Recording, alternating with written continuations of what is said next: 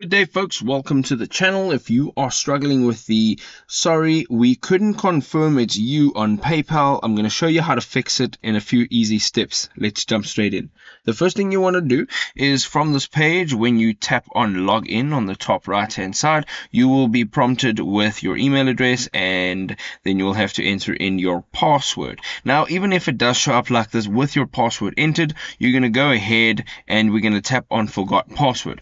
Now, once we've tapped on forgot password, you will go through the process of entering the email address in that your account is associated with. You will now have the option either to get a text with a confirmation code or an email, and you will have to now also enter the email address or use the email address that is associated with the PayPal account. Now, once we're done, you'll be able to now reset your PayPal password, and then we're going to go and do one more step.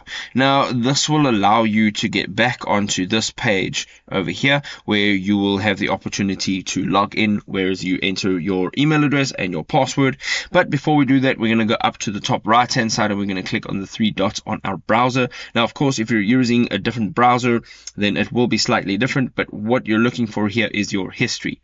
So once you go into history, you're going to go ahead and tap on history, and you are going to actually look to clear your history. So on the left hand side, there is a clear browsing history, and the one thing that we're actually looking out for here is the cookies and other site data. So if you don't want to delete absolutely everything, you can just go ahead and just have the cookies and other site data box checked and make sure that the time range is within all time, so it's not just the last hour. You can go ahead now and tap on clear data. This will clear all of the cookies and the other site data specifically for PayPal and allow you to actually log in to your PayPal account again successfully.